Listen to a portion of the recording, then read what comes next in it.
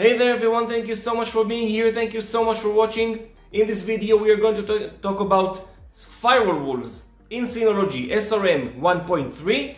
This video is long overdue on my part, so I do apologize for that.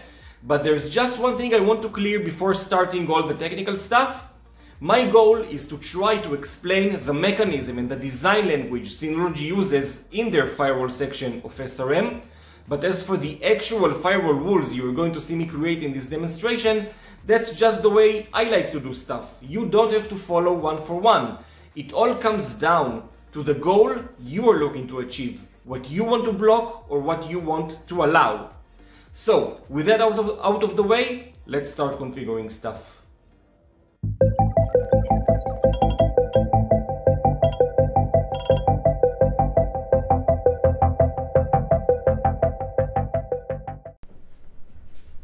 Alright guys, so we're inside Synology SRM 1.3 and I just want to point out that towards the end of the video I'm going to show you how to create firewall rules to establish GeoIP filtering, meaning clients or devices from countries you will define will be completely blocked from entering your network. It's a bit off topic, there's a bit of a caveat. I'm going to circle back to that towards the end of the video. Alright, for now, let's look at our local network. I do have several VLANs and you can circle back to my VLANs in SRM 1.3 video if you want a refresher on how to create VLANs in SRM. As you can see, I have several of them and I already have several DHCP clients that are on separate VLANs just for demonstration purposes. Alright, so that's our network. If we want to start creating firewall rules, we are going to click on Security and Firewall. Right out of the bat, this section will be empty. And if you take a note in this line in the bottom of the page, if any IPv4 when to SRM traffic matches no rule, the default action will be to deny. That's great. That's a great default to start with. I'm not going to put too much weight on this default rule. I want to create a baseline where no traffic is allowed to go through the network, and this baseline is almost what I did in my Unify firewall rule video. I want to create a baseline where nothing is allowed, and what I do want to allow will be allowed in separate firewall rules above it. So this baseline is created by clicking on the create button right here, and let's name it block inter VLAN traffic. I want nothing to be able to go through. In protocol, I'm going to select TCP UDP. In source, click on LAN and make sure all local networks is selected. Go to destination, again LAN, all local networks, that's great, and deny. That's the first rule. I do want to create almost a similar rule but for ICMP, pinging. I don't want clients to be able to ping each other, again, unless I create a firewall rule to allow it. So let's click on create, block inter VLAN ICMP. Make sure to select in the protocol ICMP.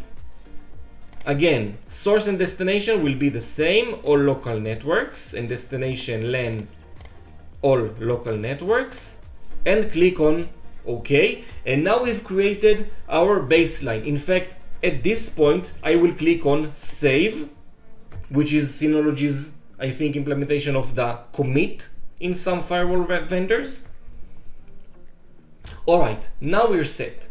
So again, let's take a look again on our networks. I have several VLANs, clients, storage, servers, and now it's the point where you need to ask yourself, what is the goal you are looking to achieve? What do you want to allow and what you want to block? In my demonstration, I want to allow my computer I'm sitting in front of, which is on the client's network, to be able to reach my server's network and my storage network. My storage network is where my Synology NAS devices will be connected to. So let's start creating firewall rules to allow the traffic we're interested in. So click on create and name it something that you will be able to understand easily. For example, allow clients to servers. So my protocol will be TCP UDP. My source will be LAN, but now I will select my client's network. And in the destination, I will select LAN, but here I will select servers. All right, at this point, I'm going to make sure it's set to allow. By the way, I see an error I did in my previous rule. Here, I need to change the action from allow to deny. My mistake here. So let's click on save again. But let's try to see if we'll go back to our local network and our DHCP client. I'm on the 30 network, I'm 30.100, and if I'll try to ping 10.162, let's try to do it. Ping 192.168.10.162. I'm not getting any reply back. That's because I haven't created an allow rule for ICMP. Let's go ahead and do that. Back to security, back to firewall, and create allow clients to servers ICMP. Make sure to select ICMP in the protocol. Source LAN clients. Destination LAN servers. And the action will need to be allow. Let's click on OK and save. Now I'm not expecting this ping to work right now. Let's try to do it. Again, it doesn't work. If we've created the correct firewall rules, why doesn't ICMP work now? The answer is that firewall rules order matter a lot, because in almost every firewall vendor, firewall rules gets processed from the top to the bottom.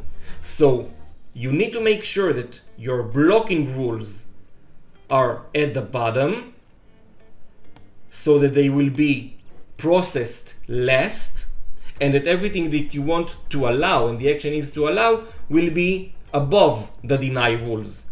This way, the allow rules will be processed, and if nothing matches these firewall rules, then it will continue to process downwards and get to the block interVLAN traffic where it will be blocked.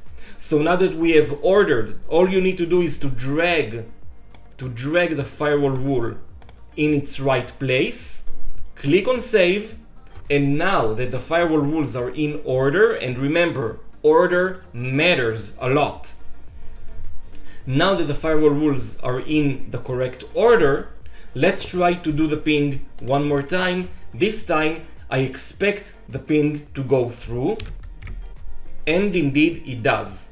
Alright guys, so it's not just about creating the correct firewall rules and the parameters in the rule, you also need to make sure it's in the right place. Alright, moving on, just as a refresher, on my client's network, I do want to allow access to my storage network. So let's create a firewall rule for that. Allow clients to storage. Let's select TCP UDP. Source will be my client's network. Destination will be my storage network. Action is allow, and click OK. And again, make sure to drag the firewall rule above the blocking rules and click on save. And actually, this process needs to be repeated until you have covered all the access that you do want to allow on your network.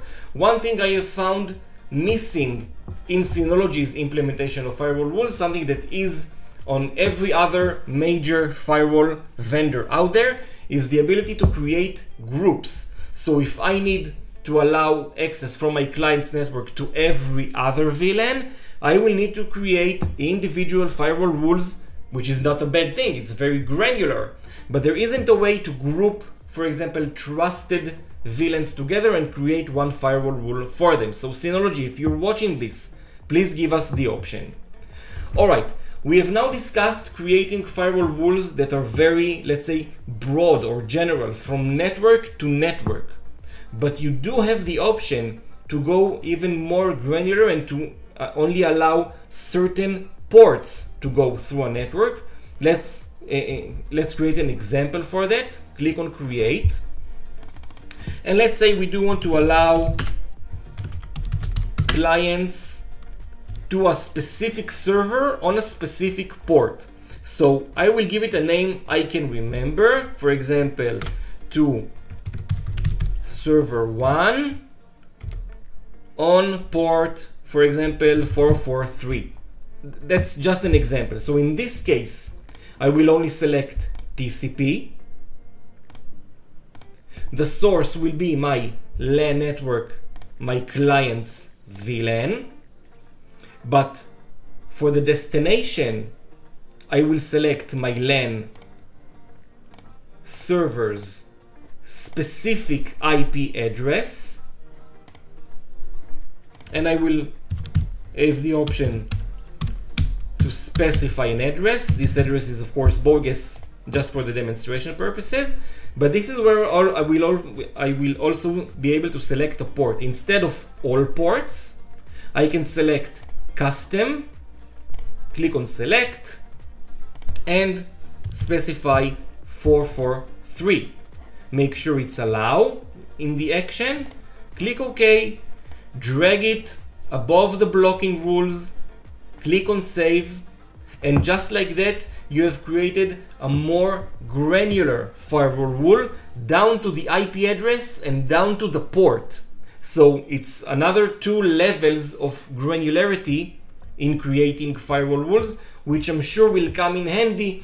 The great thing about these firewall rules and Synology's implementation of them is in the hit column right here. If you have created a firewall rule, for example, allowing ICMP from clients to servers, once you've saved the rule and you start, for example, testing, you will notice the hit count increment, and then you will know that your firewall rule is indeed working. It's blocking or allowing as you've expected it. Let's open up my PowerShell, for example, one more time and do another ping to the same host. As you can see, in the firewall rule that allows ICMP, my hit count is incremented. All right, let's move on. As promised, I will now show you how to create GeoIP based filtering for your firewall. But before you do that, there's already a database, a GeoIP database, and you need to make sure it's enabled on your Synology router and that it's updated. You do that by going into Control Panel, go to System Database. I recommend that you've enabled each and every one of these databases and make sure they're up to date. GeoIP location database, that's the relevant for us. For me, it's up to date and enabled to automatically install updates. But let's take this opportunity to check threat intelligence, safe browsing, and domain name database. There's an update, so we'll click update and click OK. So now we're made sure that our GeoIP IP addresses are aligned and updated. So let's start creating the firewall rules to make sure we have blocked right out of the gate certain countries that we don't want traffic from. Let's click on create.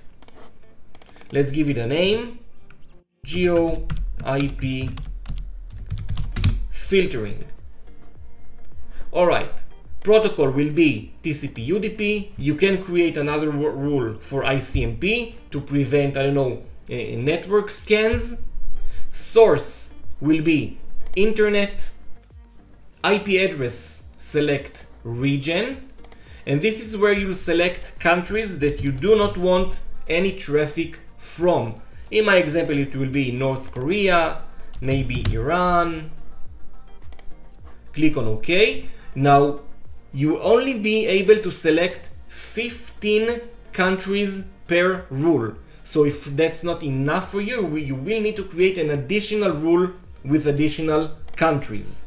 All right, we've selected our countries. Destination will be internet. We do want to block the traffic to our internet address, at least if we have a public IP address from our ISP.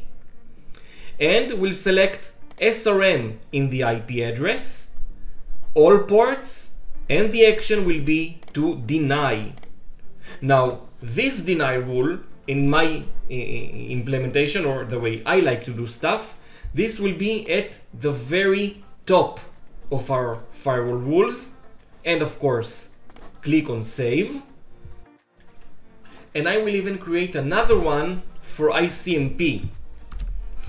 ICMP, GeoBlock, protocol will be ICMP, and again, source, internet, region,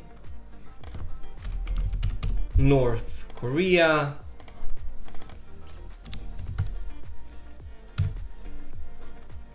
Iran, maybe even China. That's just my example, of course.